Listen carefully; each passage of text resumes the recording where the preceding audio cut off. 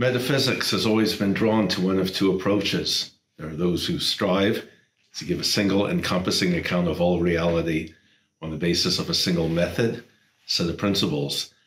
Think about Aristotle, for whom first philosophy appeals to the single principle of primary substance and to a single unmoved mover as the primary substance. And then there are those who embrace plurality and argue that an account of the whole of things must make appeal to a plurality of complementary principles and approaches. Again, think about Aristotle, who typically approaches philosophical problems by saying men on the one hand, de on the other. The philosophy of Larry Cahoone is very much in the men de mode. We've seen this throughout his illustrious career, from the time that he spent teaching at Boston University to his present time at Holy Cross College. We see this already in his dissertation, The Dynamics of Subjectivism, a Philosophy of Modernity, at Stony Brook University, directed by Edward Casey. In the volume titles that we see, The Ends of Philosophy, Pragmatism, Foundationalism, and Postmodernism, Civil Society, the Conservative Meaning of Liberal Politics, Cultural Revolutions, Reason versus Culture in Philosophy, Politics, and Jihad, and The Dilemma of Modernity, Philosophy, Culture, and Anti-Culture, and the 2015 John Finley Award in Metaphysics for the volume, The Orders of Nature. We can also see this in the video series for the great courses, Modern Intellectual Tradition from Descartes to Derrida, and Modern Political Tradition from Hobbes to Habermas. And incidentally, it's because of these videos that I think that Larry has the unique distinction among those present in our meeting this year of being extensively bootlegged on YouTube. So you folks should check out those lectures. They're quite good. He's also the author of Wise Guys, a philosophical comedy made available through Heartland Plays. Like all great metaphysicians, Larry has his eye on the whole. His general approach is, however, pluralistic. Reality is complex, and no single method or set of principles can suffice. Yet we don't leave it at that. The orders of reality cohere, and the way in which they cohere can itself be studied. Just as in his political writings, where Larry has argued that liberal and conservative theory are incomplete without one another, so in regard to metaphysics, he is an exemplar of our discipline, showing how various approaches need one another. He is a pluralist, cultivating a dialogue among the parts, and so he is an especially fitting president for our society, which both has its eye on the whole and retains its open-minded pluralism. It's a very, very great honor and pleasure to introduce our president this year, Lawrence Cahoone, professor of philosophy at Holy Cross University, who will be delivering this year's presidential address towards an ordinal naturalism. So, Larry. Thank you, Owen, from your lips to God's ears. What you're seeing now is a cartoon by the physicist Sidney Harris that kind of expresses some of the feelings behind this paper. I'll read my paper with the PowerPoint presentation, and I will only turn the chat on. I'll be handling my own questions, so I'll only turn the chat on when I'm done talking, and then I'll take all the questions. It has been 4 decades since the 1970s when Ernan McMullen, Marjorie Green, and John Compton gave presidential addresses to the Metaphysical Society on nature and the relation of natural science to metaphysics. A reprise may be in order. What follows is a version of non-reductive naturalism that makes full use of the natural sciences. John Herman Randall distinguished 3 conceptions of metaphysics: the search for the principles of being with respect to which all things are one, the search for the real in opposition to appearances, and the search for the generic traits of and relations among all subject matters. For the last, metaphysics differs from other inquiries only in its generality. My essay follows that approach. It's dedicated to Morris Cohen, teacher of Paul Weiss, our society's founder. Had I time, I would present my argument this way. To argue for naturalism or any metaphysical view, we need to be able to first talk about things in the broadest sense in a language which does not presume the view we argue for.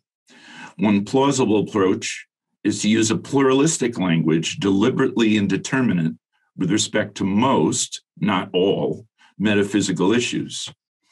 I suggest the most pluralistic language available is a little-known product of the American philosophical tradition called objective relativism. Given objective relativism, we can then argue that a certain kind of naturalism is best able to account for whatever has been discriminated by the former. The naturalism in question must accept emergence as a phenomenon in nature. Such a naturalism, based in objective relativism and emergence, can then robustly incorporate plausible understandings of the physical, biological, mental, and cultural systems and processes of reality, hence accept evidence from sources as different as natural science, logic, phenomenology, pragmatism, and cultural studies without claiming completeness or certitude. Altogether, I call this view ordinal naturalism, a term borrowed from Beth Singer. What follows has three parts. The first presents two hypotheses, objective relativism and fallibilism, to create a least determinate language for discussing things, performing the role of what some might call an ontology, albeit without an account of being per se. The second part presents two hypotheses which define a metaphysics of emergent naturalism. The final part hypothesizes a more determinate set of concepts for the analysis of a pluralistic naturalism, a cosmology, if you will, which coheres with the former. Together, they constitute ordinal naturalism.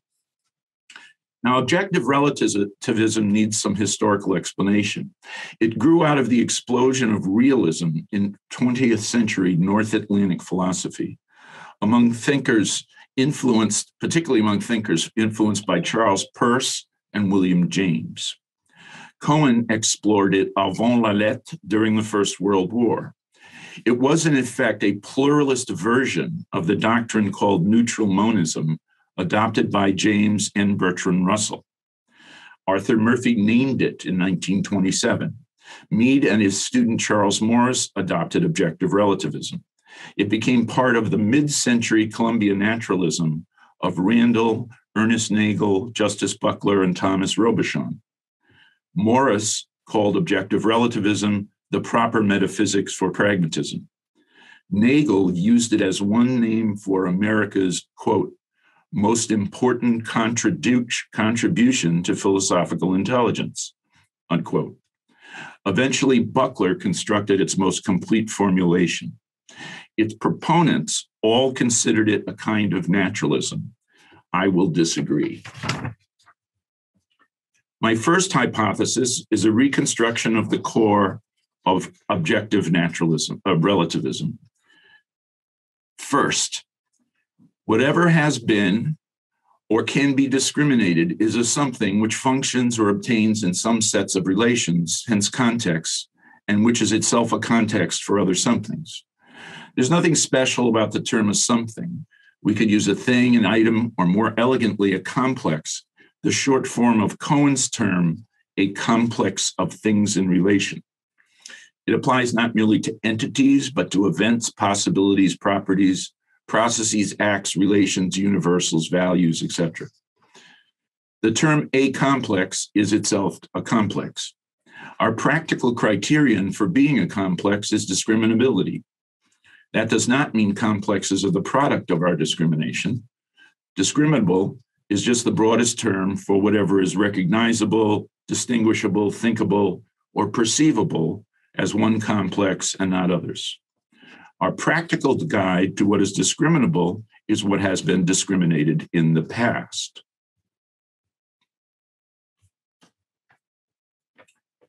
Objective relativism is a distributive rather than collective approach to things, separately suggested by James, Cohen, and Randall. It provides a language for describing each, not all. It does not characterize beings collectively or present an exhaustive list of types of being. Any complex X functions in relation to other complexes Y, which may serve as a context or order for X. Likewise, X functions as the context or order for its own properties and/or parts, Z. The same holds true of Y and Z. A baseball game is a complex, but so is each player and each pitch, as well as the city and the culture in which it occurs.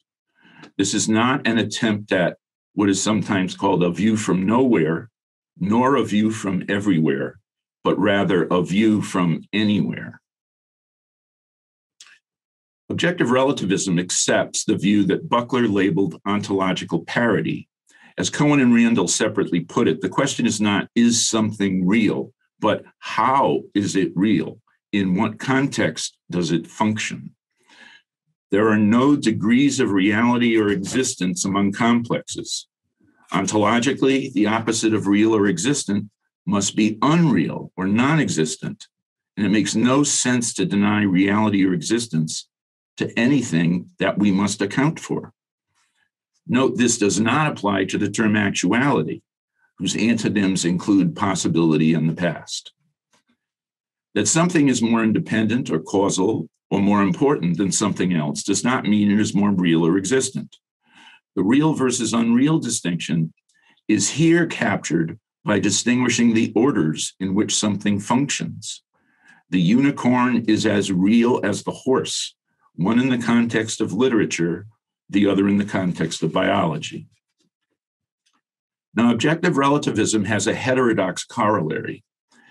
Because it makes no use of terms which imply that the analysis of any complex ends, or a reference character is unaffected by what is outside itself, it abjures reference to simples, foundations, a highest reality, the whole or the one.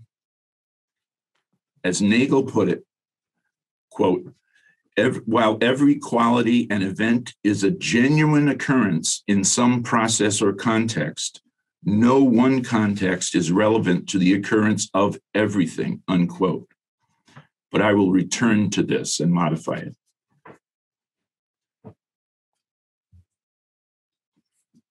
The second hypothesis was, I claim, implicit among the objective relativists. Our knowledge of this is statement 2, our knowledge of any complex is never certain or complete. This is just Peirce's fallibilism. All the objective relativists were influenced by Peirce. He insisted we have knowledge of objects as they are independent of our knowing, but such knowledge is never complete or certain. We never have adequate reason to say there is nothing more to know about anything. And we cannot know that the more will not recast the context in which the known is located. Recontextualization does not disqualify prior knowledge. The fact that Einstein was more right does not mean Newton knew nothing. And fallibilism, too, is fallible. The denial of certainty is not certain. But there being no pragmatic difference between accepting a belief due to high likelihood and due to certainty, no truth is lost. Fallibilism has a crucial corollary. It denies that the validity of knowledge in a given context is necessarily dependent on the validity of knowledge of more basic or inclusive contexts, hence transitively dependent on the most fundamental or most inclusive.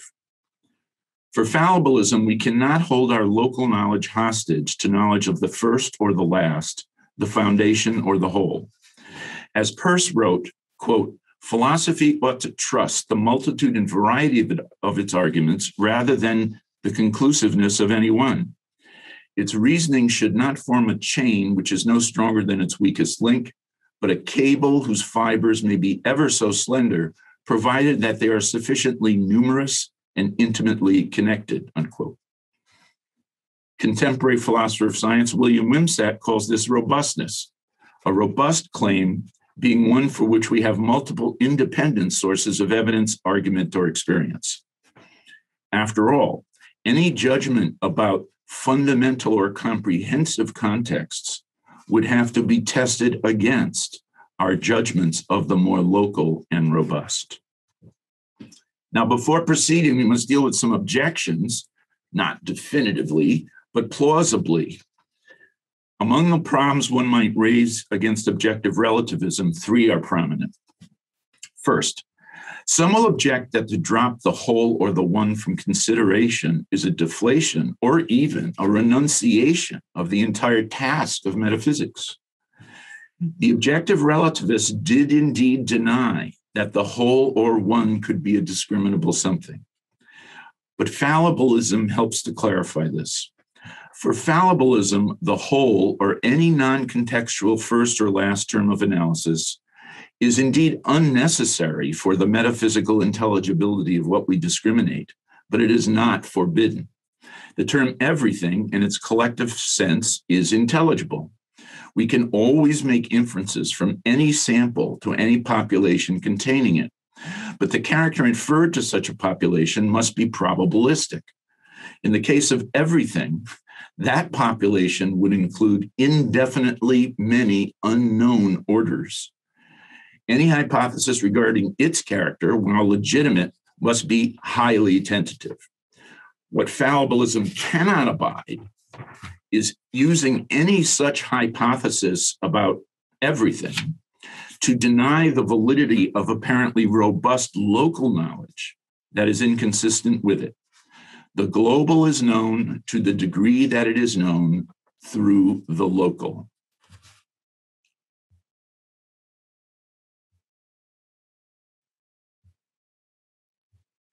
Second, while the objective relativists always claimed to be realists, Bertrand Russell and Arthur Lovejoy separately raised an objection. Suppose X is something that functions in relations to two different orders, R to Y and R to Z, and exhibits at least some different properties in each case. If X's identity is not independent of XRY or XRZ, then that seems to imply that the X of XRY and the X of XRZ must be two different X's. Or in effect, that RY and RZ change X into a new complex, not X. And if Y and Z are, for example, the perceptions of two agents, Yael and Zachary, that implies that perception changes the perceived. The first 2 points would doom metaphysical, the third perceptual realism. How can X be identifiable and re-identifiable as X while owning non-identical XRY and XRZ, each of which is another complex, as it would be for objective relativism? All that is required is to distinguish identity from integrity and to hold that to identify a complex is to ascribe it an identity potentially functioning in multiple contextual integrities.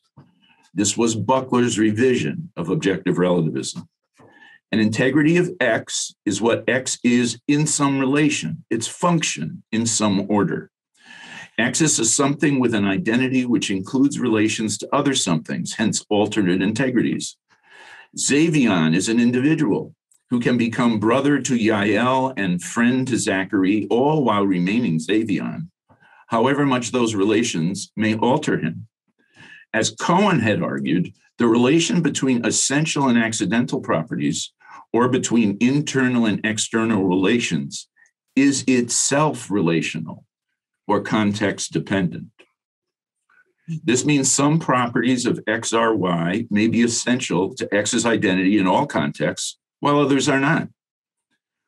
Well, what then is the criterion for X's identity? What is the line between a new integrity of X and something that is not X? I claim this is a question for the methodology of the local subject matter, not ontology or metaphysics. There is no reason to believe that the identity conditions for light waves, gods, properties, moments, bacteria, possibilities, plants, and artworks should be the same.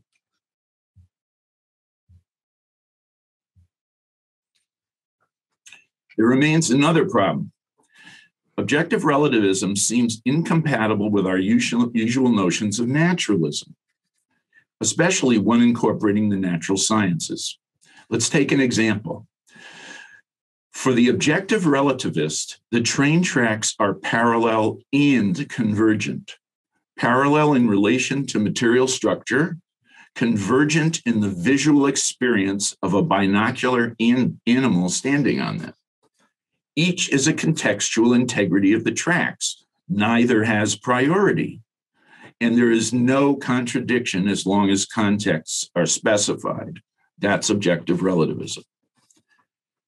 But as we will see, this is inadequate for any contemporary naturalism.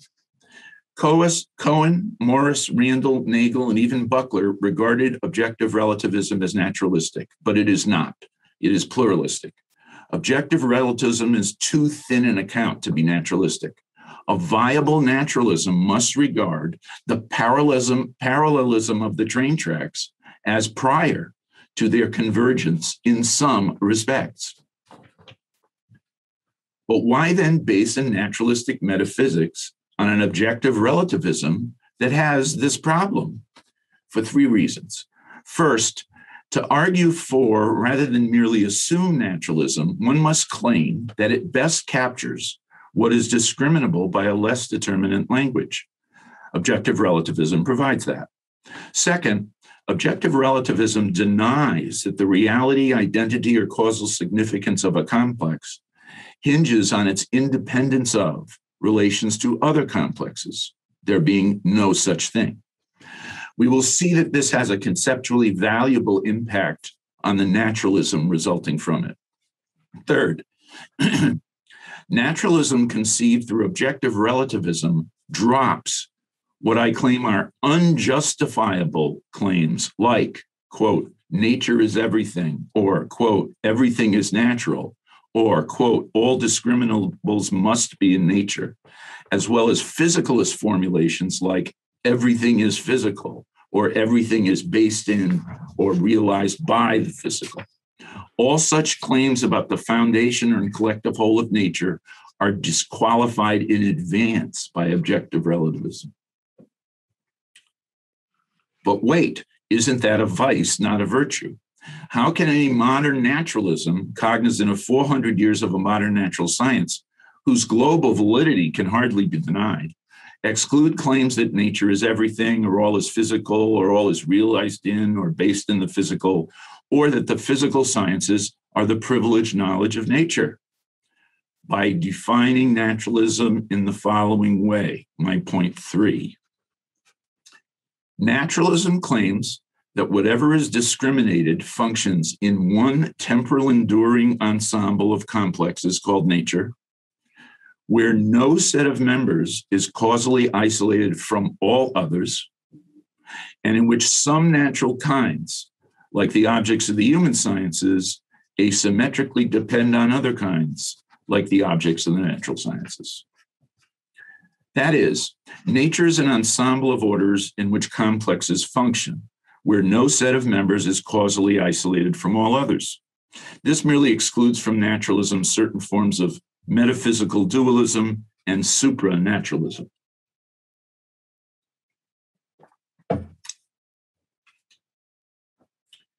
The complexes of such a nature are now natural complexes. Second, modern science recognizes the nomological fact that among the complexes functioning in nature, some kinds asymmetrically depend on others. We have strong evidence that there is chemistry without life, but no life without chemistry.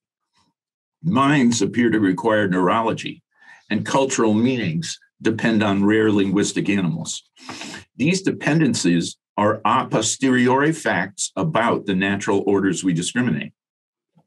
Third and last, this means the natural sciences do have a priority over the other sciences, but it is a limited priority, and as we will see, it is not epistemic.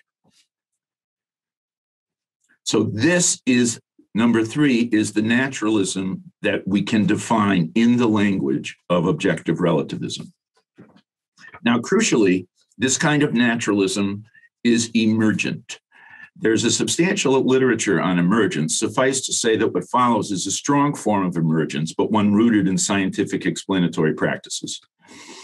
In ordinary language and in science, we commonly explain the dent in the fender by the impact of the other car. This is explanation by means of comparably scaled systems and their properties. But sometimes we find a more useful explanation at the scale of the car's components, like the density of the materials in the fender. Such reductive explanation derives a system property from the properties of the system's parts and their interaction rules. Alternately, we sometimes employ a functional explanation which describes a system's property from its role in an encompassing system's activity or structure. In this case, local traffic patterns. Emergence is first of all the claim that the systemic and functional explanations are not entirely replaceable by reductive explanations. Some properties of some systems require non-reductive explanation because they are characterized by, as Wimsatt puts it, non-aggregative properties. In such cases, the organization of the system has shaped what the parts contribute to the whole. The crucial point is that the 3 forms of explanation are not incompatible. Some properties of a system or event can be explained reductively, while others must be explained systemically or functionally. My mass is indeed the aggregate of the masses of my components at each level of description: my tissues, my organ systems, my cells, my molecules, my atoms. But any interesting properties of my liver, my metabolism, or my reflex actions cannot be explained or even defined in terms of molecules and atoms and their interaction rules. If you roll me down an inclined plane, physics can explain my velocity, but neither my vomiting nor my cursing. As physicist Laszlo Tisza famously remarked, while the physicist can predict the trajectory of a planet, only the biologist can predict that the hen's egg will hatch a chick. Emergence and reduction are compatible because they are matters of degree. If successful explanation is a key to what obtains in the world, then explanatory emergence gives credence to metaphysical emergence. For there appear to be levels or strata of natural complexes where things similar in size and dynamic properties largely interact with each other, yielding systems that are multiply realizable in their lower level components and processes. Some of these strata are different enough to be the objects of distinct sciences. Referring to Wimsatt again, as he puts it, quote, levels of organization are a deep, non-arbitrary, and extremely important feature of the ontological architecture of our natural world, and almost certainly of any world that can produce or be inhabited and understood by intelligent beings. Thus, my 4th hypothesis: some of the natural complexes which asymmetrically depend on others exhibit emergent properties, and some of those properties exert downward causation on the kinds of complexes on which they depend. Thus, in the nature we know, other identifiable strata directly or independent or indirectly depend on the physical, understood as the objects of physics. That is true. The dependence on physics is widespread among the other orders I'll mention. But acknowledging that does not endorse physicalism or grant epistemic superiority to physical explanation. As fallibilists, we presume the prima facie approximate but fallible validity of all contemporary sciences in the broad sense of the German term all Wissenschaften, regarding their objects. Both human and natural science studies are due this respect. But naturalism must grant one limited priority to the natural sciences. The objects of the human sciences are one species and its products, which obtain among and on the basis of the objects of natural science. The mental and the biological are dependent on the physical and cannot contradict the laws of the physical where those laws are applicable. But naturalism need not, indeed ought not, say that the objects of the human and biological sciences are solely physical or realizations of the physical, or even that the physical is causally closed. For if the physical is defined in terms of the objects, unique objects of physics, then the objects of other sciences do indeed cause changes in the physical. The orientation of the atoms of the marigold's petals depend on metabolic processes. The location of Drosophilia's molecules depend on fixed action patterns. The molecular structure of bronze was caused by human historical agency.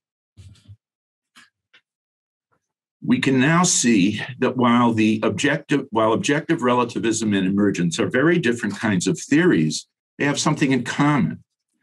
Both deny that the objects of inquiry are utterly determined by the most fundamental or the most comprehensive level of analysis. Richard Feynman asked which end of the continuum of nature, his continuum of nature, is nearer to God, microphysics or the ultimate ideals of beauty and hope? His answer was, quote, "I do not think either end is nearer to God. To stand at the end, hoping out in that direction, is the complete understanding is a mistake. The great mass of workers in between, connecting one step to another, are gradually understanding this tremendous world of interconnecting hierarchies." Now we can at last provide a set of more determinate concepts for analyzing nature, consistent with, but not derived from, the foregoing. And that's my point number 5. Natural complexes can be understood as systems with their kinds and properties, which are A, constituted by structures, processes, and subaltern systems, B, of varying degrees of entification, and C, locatable in at least 5 emergent orders: the physical, material, biological, and the cultural.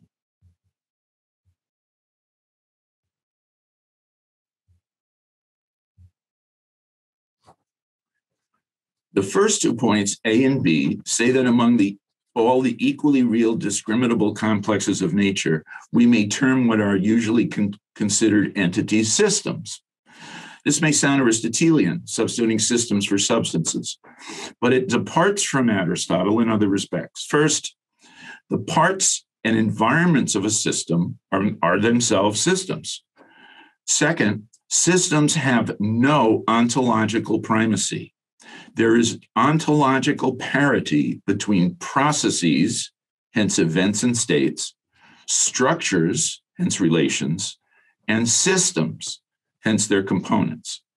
If there is no a priori reason to privilege entities or substances, there is also no a priori reason to privilege processes or events or structures or relations.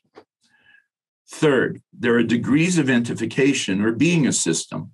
The peak of entification is individuals like atoms, molecules, planets, rocks, organisms, and persons, which are all components undergoing processes, maintaining them in a structure. But in addition, there are ensembles like volumes of gas and liquid, clouds, swarms, and societies, which are components in soft structures undergoing processes. And lastly, the fields of the basic forces, which are space-time structures of a quantity undergoing processes, but lacking aggregative fermionic components. Now to the last slide. The last point, C, is that these systems, processes, structures, and their properties and kinds occur in at least 5 orders important enough for a philosopher to distinguish: the physical, material, biological, mental, and cultural. By physical, I mean the objects of the parts of physics called fundamental, the smallest systems studied by quantum field theory, the largest structures of general relativity and cosmology, and the processes of energy transformation governed by thermodynamics. From these emerge normal matter, the objects of chemistry, astrophysics, and the earth sciences. Then there is life, a set of activities characteristic of complex material organisms studied by the biological and ecological sciences, and the macromolecules, societies, and ecosystems that come with them. Minds, as far as we can tell, are integrated sets of intentional activities performed by neurologically gifted animals. Culture, the manipulation of social meanings expressed in narrative, artifact, and ritual, at present seem characteristic only of Homo sapiens.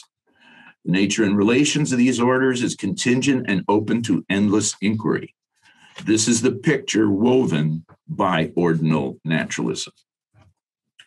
This approach recasts a number of philosophical problems. Its response to mind-body dualism, largely abandoned in metaphysics, but still compelling in the philosophy of mind and ethics, is not to make mind or the physical the basis of the other, nor to posit dialectical mediation between them, nor even to regard each as the function of an underlying reality. It is to demote mind and matter, each to one kind of system, process, or structure in a more pluralistic ensemble. Neither mind, the physical, or their combination adequately explain all other orders of nature, for example, life. Then there is this distinction between the realist and representationalist theories of perception, between so-called primary and mind-dependent secondary qualities. For ordinal naturalism, the difference between primary and secondary is not a difference between objectivity and subjectivity, but between the breadth of the domains in which the properties function. It accepts the realist view that normal perception directly captures its objects, but not that perception is non-representational or immediate. Perception is a biological and mental process which functions to represent. The integrity of the object as perceived is a state of that process. As to the so-called intermediaries between perception and world, there are as many or as few as you like, since processes are indefinitely analyzable. When I eat an apple, the process of eating is mediated by my desires, hands, saliva, and enzymes, serially interacting with the apple's pulp, fructose, cells, molecules, etc. However many intermediaries there are, it is still the apple that I eat. This also applies to what some call tertiary qualities, that is, values.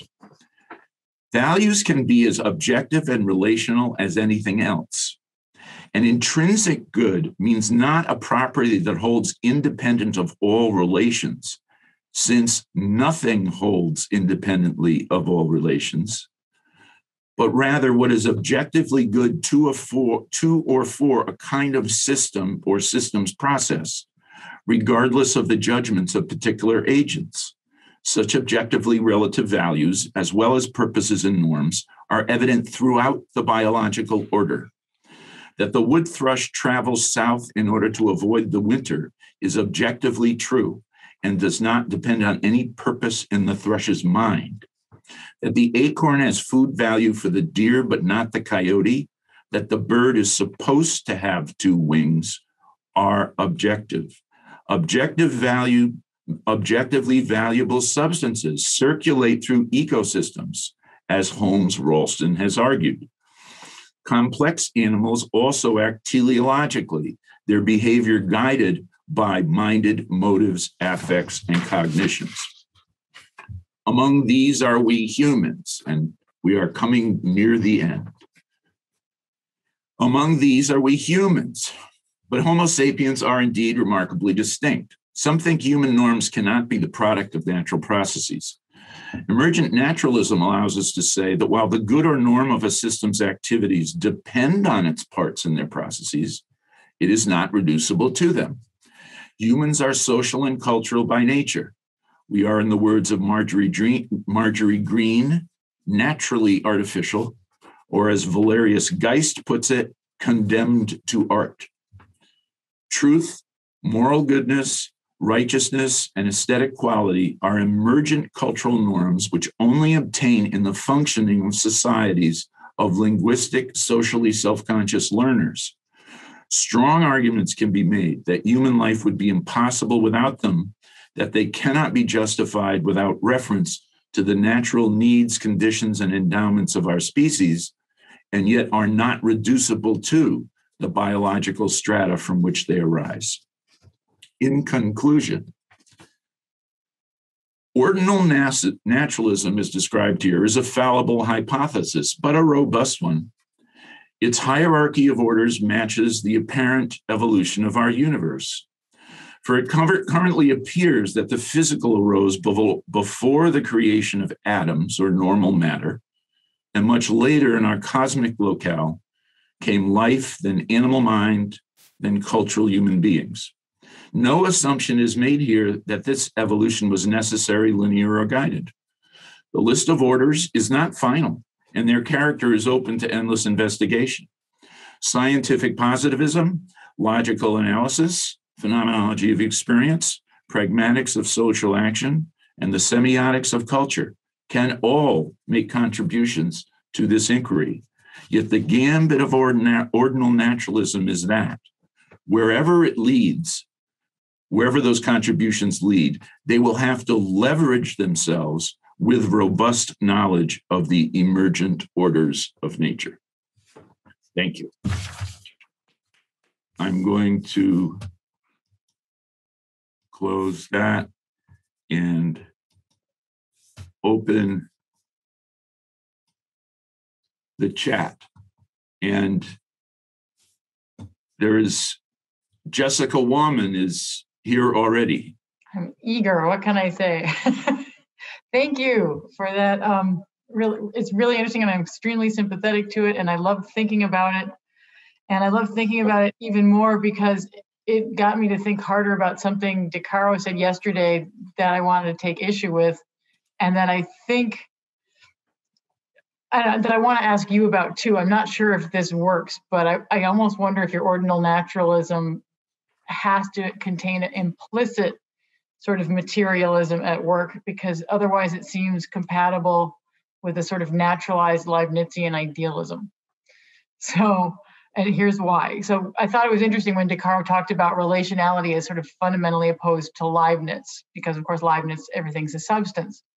But all the substances are essentially relations, and they're relations of hierarchies of order. And so when you had your X, Y, and Z thing, it made me think more and more about monads, right? I mean, there's definitely limitations because monads have no windows, but like the mind is the sufficient reason for the organization of the body, and the monads of the body are sufficient reason for the organization of the cells, and and all the other things, and then we go out. It definitely isn't a one-to-one thing, but where I guess I'm getting at is, if the reason the physical is the most sort of general category in your ordinal naturalism, because everything else seems to sort of depend on that, you could sort of flip it and make perception the most fundamental, because in experience, everything is perceived. And your definition of nature could almost be a kind of naturalized idealism, unless we assume naturalism assumes a commitment to a kind of materialism or physicalism of some sort. I just wondered what you thought about that, because that's what's been going on in my brain for 24 hours. Okay, well, thank you. Thank you so much. Maybe if I answered it just in two parts. So in terms of Leibniz's monads, I don't remember my Leibniz well enough to remember. The monads are that which constitute everything. So in a sense, they're simple in that you cannot analyze a monad into other components. Nevertheless, the monad internally is very complex in what it's doing. Okay, So complexes and natural complexes in this view can't ever be simple. In other words, there is no bottom floor. And from my perspective, even making the physical the bottom floor isn't, the physical is the bottom floor as far as we know. Mm-hmm. So, and then as to how it could be an idealism, right. I mean, I think if you're going to be a naturalist, my own claim is objective relativism. That's compatible with idealism. Right. But once I claim that it appears to be a nomological fact that there's certain orders of our world which are asymmetrically dependent on others, then that makes that impossible. That's the part I'm quibbling with, because everything that is physical that we know of as physical is dependent upon perception from an idealist point of view. Like matter is a confused idea, kind of. I'm not agreeing with the move, but that's the move. I understand. Now, the only way that an idealist can do that is you got to start with God as a perceiver. And there's no other way, because there's all sorts of stuff going on in the universe that we don't perceive. Somebody's got to be perceiving it, right? So if everything's a perception, from my point of view, right, from my naturalistic point of view, perception is a latecomer to the universe. Right. There's all sorts of other stuff you need before you can have it. Right, and I agree with it. I'm just wondering if it entails, if that position entails a more like sort of implicit assumption that the natural sciences are right. And form the basis of our understanding. Well, so the physical is the most inclusive, and then other things depend on the physical. Yeah, I'm sympathetic to it. Yeah. Well, anyway, I think in that sense. Okay. Cool. Wait, I have to read this. Okay, Robert Innes.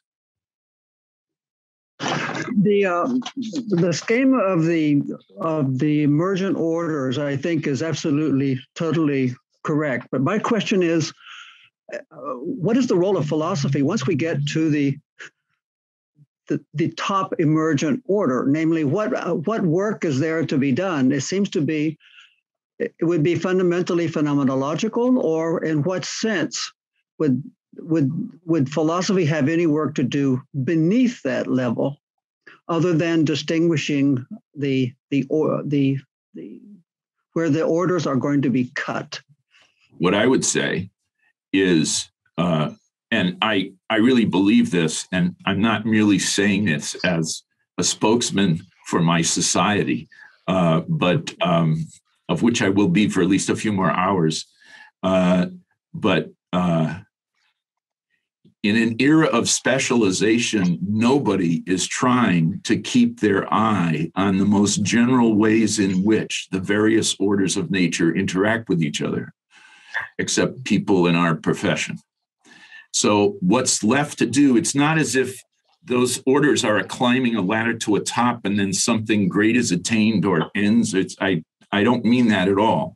I just mean that we have we have phenomena that are asymmetrically dependent on others. To understand them properly, you have to understand how they are partly composed of those, hence aspects of them are legitimately reductively explained, okay? But then other aspects are not. And there's nobody around in the sciences, pretty much, who is interested in doing the work of trying to even see how these might relate to each other. And of course, yeah, so. Yeah. You met Marjorie Green. So you started Marjorie Green at the beginning of your talk, or mentioned her at the beginning of your talk. But as a matter of fact, she was not really a great fan of emergence in that sense, because she helped very much Michael Polanyi in his great book, Personal Knowledge, which has a key chapter on emergence, which is basically the schema that you give. And she tried to argue him out of including any account of emergence in that great book. But the schema that you give is almost identical with the schema that he worked out in totally independently of almost the normal philosophical way of doing it. So it's a confirmation of your of the schema. The problem is what within these various orders, once we've distinguished them, what is the specifically further philosophical task? Is it a phenomenological task? Is it a semiotic task? Of how does that work out? Well, I don't think of somehow that. Let's take, for example, I think it makes very good sense to say that mentality, intentionality, mind, consciousness too, arose among various classes of animals, mostly vertebrates. And that trying to figure out how and where and when, that is an enormous discussion. Trying to clarify just how humans are different from non-humans, we will always be finding out ways in which non-human animals can do things that we only thought we could do. Nevertheless, they're still not us. So in other words, everything about and all the constitution of all these spheres and their relations is open to all sorts of inquiry that's not just scientific, but logical, conceptual, which we do all the time, like in philosophy of biology, and phenomenological concerns would be particularly relevant when we get to the human order, which is cultural and semiotic concerns. So I don't know. I kind of, it's all up for grabs. But if your main point is to accuse me of stealing, I'm not accusing you, I'm praising you. If you just let the president finish, if you're accusing me of stealing from Polanyi, I take it as a great compliment. George Lucas. Thank you, Larry. This is quite a remarkable stereoscopic synoptic vision. Very impressive.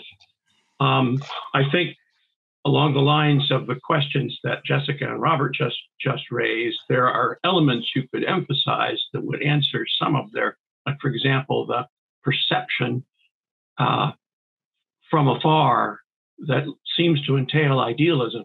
The necessity of that could be handled by arguing that any complex not only is not simple, but enjoys or incorporates or experiences asymmetric internal relatedness. That is a kind of primordial perceptivity. Perception is merely a complicated form of that, embodying of the other in self. So that would, I think, take care of Jessica's comments. And for Robert and Polanyi, well, I guess when I look at your vision, I wonder, okay, no one and no thing seems to be excluded. Everything has its place, and that includes lots of other forms of slightly defective metaphysical thinking or privileged position metaphysical thinking. Everything and everyone finds their place in this remarkable scale that you've composed. Is anyone left out? Is anyone offended? Is anything left out? Is anything offended? Is any kind of postulated entity, like, for example, being simpliciter or God or, whatever, necessarily excluded from discussion or relevance or authenticity in this view of metaphysical reason? I think two very good questions. The first one, right. In this view, I see no evidence that Whitehead was right. So, in other words, the ascription of, I I'm Seems to teaching me as well. Whitehead. I'm teaching Whitehead on Monday. Nobody accomplished what Whitehead did. Nevertheless, so Whitehead used the idea of emergence for some things. He knew the emergentists, particularly Alexander. Conway Lloyd Morgan was really the prime emergentist, but Alexander was very important. He was familiar with that. But what Whitehead does is to build prehension into every actual occasion, no matter how humble. And from an emergentist point of view, there's not really any need to do that. And I don't know what the evidence is for that. In other words, on an emergentist point of view, no form of intentionality arises at least until you get some kind of living creatures, and probably not until you get living creatures with neural systems. But in other words, whatever it is true, in other words, emergence resists the strategy of trying to read into the history of the development of the universe properties that we see later and say there must have been prototypical versions of them earlier on. So emergence doesn't do that. For the second question, I mean, I don't think that little drawing. One thing about it, you notice the cosmic egg drawing. It's the outside lines are dotted. Okay, this is a description of various orders that we seem to have evidence for. I don't know that there are no others. God isn't mentioned, and I don't mention any beings from which the physical could be constructed.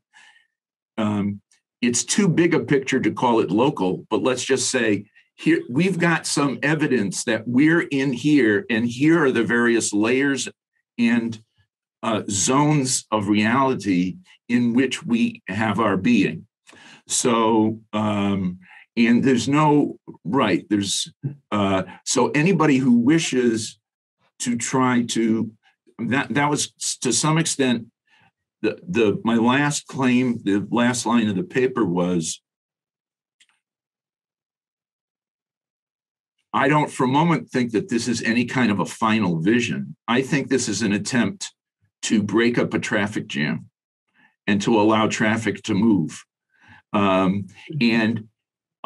But I think in the future, as we know more, not just scientists, but philosophers and others trying to figure out this thing that we have called existence on Earth, that what's going to happen is each of these pieces is going to be understood in more complicated ways.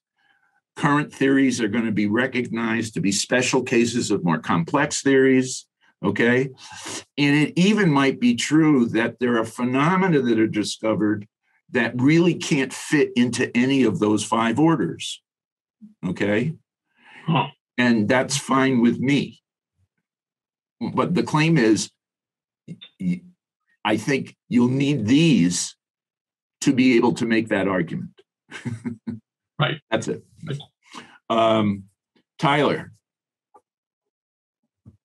You know what, Larry, my question, I think, is very similar to George's, except much less informed and less artfully posed. But, it's a question of, like, in your ordinal naturalism, it seems that the higher is the younger and that the lower is the older. And so one, how, if there is a God or theology, where would it fit? And so if there isn't, why not? But if there is, then it would seem to only be able to be a God that could finish things, but not a God that could start anything. Because again, the older or the superior in the system seems to be the younger.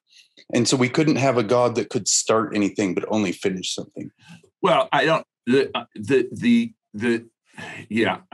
would, that would be Desjardins' point of view. I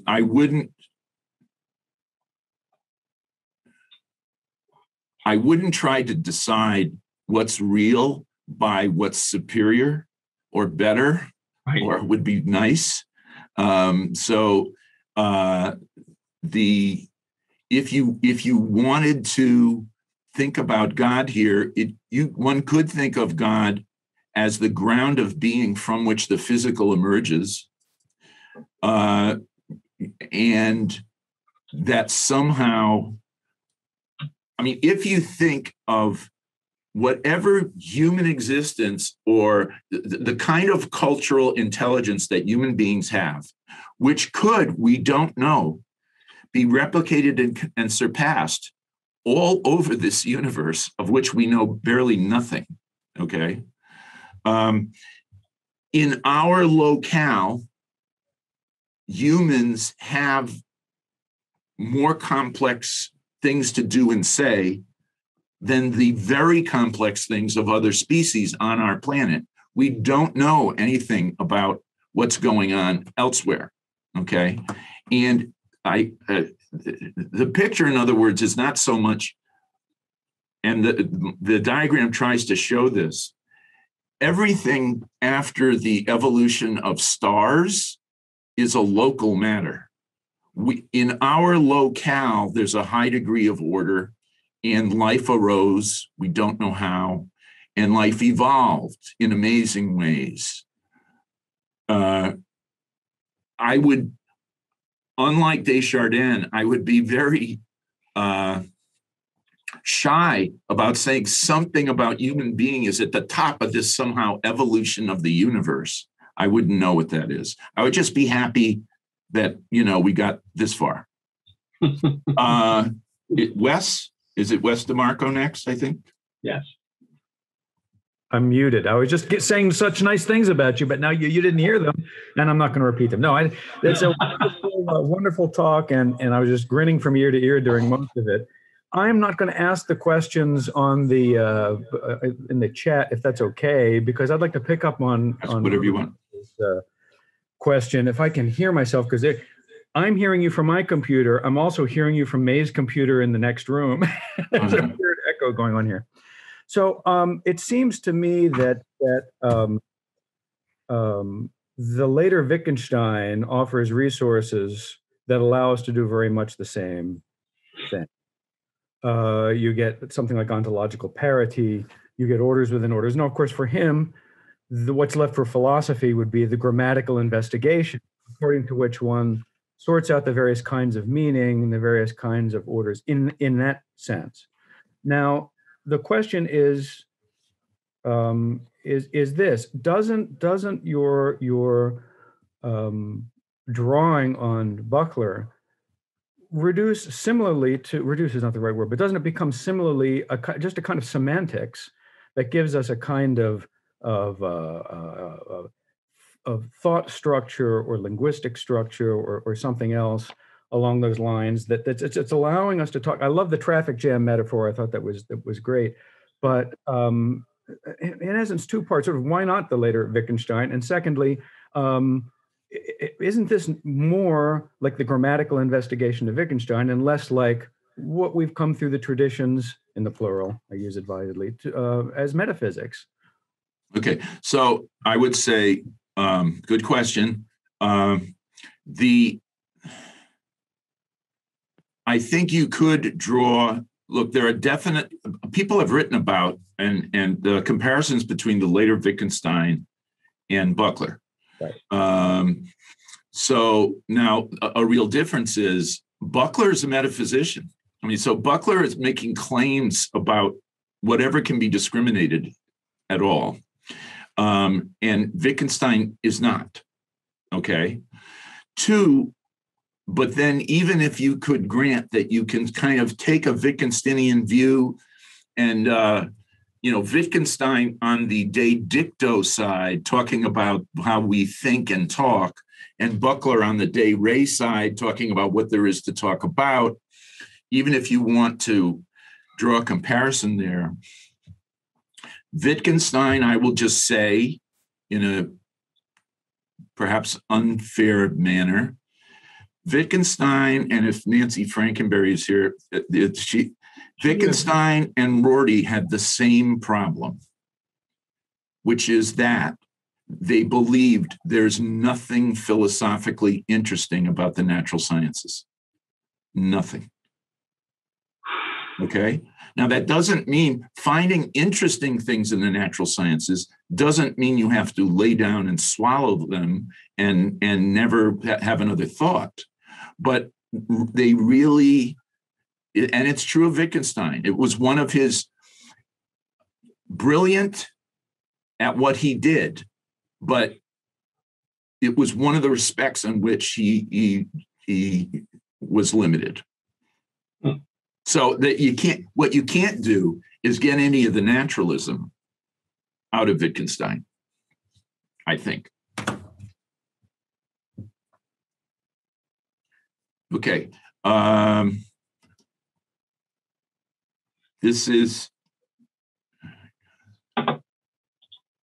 We have Nick. Wait. Nick Guardiano. Right. Yes, thanks. I'll just read my question. It does follow up actually on the last one, so it is, would you say that ordinal relativism, this goes back to how you opened up your presentation, would you say that ordinal relativism as a language for description, contra characterization of being, places your approach outside metaphysics as historically practiced by the ancients, medievals, and moderns? And I'll just tack on kind of like a hidden critique there that's been on my mind, which I want to ask Robert Corrington this question too, who also relies heavily on Buckler's ordinal naturalism. And I was curious if he thought there is a nominalism at play here in using this, language or semantics, but not wanting to commit to a characterization of being. And also relying on this idea of just distinguishing anything and everything, no matter what it is. So yeah, go ahead. I look at it a little differently. I understand what you're saying. I did in the paper refer to using ordinal objective relativism along with fallibilism as a kind of language with which to then argue for naturalism. But it isn't just a semantics. It's a method, you could say. It's a set of claims about how to handle whatever we discriminate and what not to look for. And it was developed, the objective relativists, I mean, it comes out of the neutral monism that was formulated by Ernest Mach, by William James, and Bertrand Russell, who didn't like pragmatism, but he liked the neutral monism. And then I think what Cohen did was Cohen turned it into a kind of pluralism, and then it popped up in a whole bunch of different people between the 1920s and the 1940s. So also, I'm being critical of the objective relativists because they thought they were formulating an extremely broad pluralistic naturalism. Okay. So I may paint them a little bit as if they're linguistic but they're not. They're trying to describe the world. I mean, Nagel, if you read what Nagel says about it, Nagel has this essay from 1947 where he makes it clear he thinks this and not pragmatism is America's greatest contribution to world thought, this objective relativist point of view. So, yeah, I wouldn't know that this is hidden. I think it has something to do with the early 20th century explosion of realism, perceptual realism, logical realism, etc. And then people trying to deal with those problems that arose in the midst of that. Thank you. Timothy Eastman. Yes, so I really enjoyed your presentation. Thank you so much. I concur very much with your critique of both simplistic reductions to nothing but process or events, as well as simplistic reductions to nothing but material. you provide a methodology for thinking about the multiple levels in this framework of objective naturalism that I think is quite compatible with how many working scientists just sort of take their worldview in a way that I think mostly is not the kind of reductionism to materialism that is often inferred, but really is more multi-level and very complex, as you argue. So I very much appreciate that. Thank you. Thank you so much. Very kind of you. Alo Basso, I think, has a question. Yes, I came in with my obnoxious objection, and I'm sure I shocked everyone, but not you, with that all caps in the chat. So as a practicing neuroscientist, when you're rolling down the hill and you're vomiting and cursing, integrative physiology is attempting to explain that phenomenon at all of the levels that you're describing, from physical to cultural, right up to what language you're cursing in and why you're cursing in that language, right? So what are we then, we being people not included in your statement, you said only philosophers are thinking this way, right? So what are we doing wrong, right? What is the gap in the thinking of the integrative physiologist or the neuroscientist, right? Which is not actually trying to understand these phenomena at the appropriate levels of analysis. We are actively trying to figure out what species should move between the level of biology to the level of mental, and what species should be classified in culture versus not culture. This is a subject of this field, right? Right. So what is it that we're in our process or in our assumptions? Is it, as Dr. Eastman suggests, this, tendency to go to simple reduction to materialism? Is that the problem? I would say, and present company is excluded, but I would say that they ought to read some more philosophy. They really should. I mean, here's what I would say, and we ought to listen to you more. That's the other side. So, just a couple of examples. The whole problem of mental causation, right, is huge, and I think the scientists have a certain prejudice or guess about what it has to be like. It has to be like this.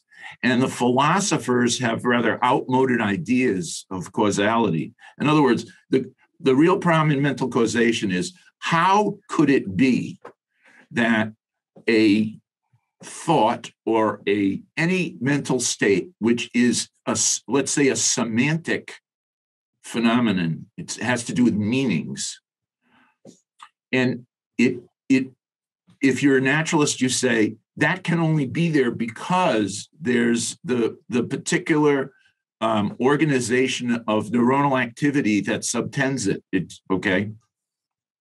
The question is going to be, can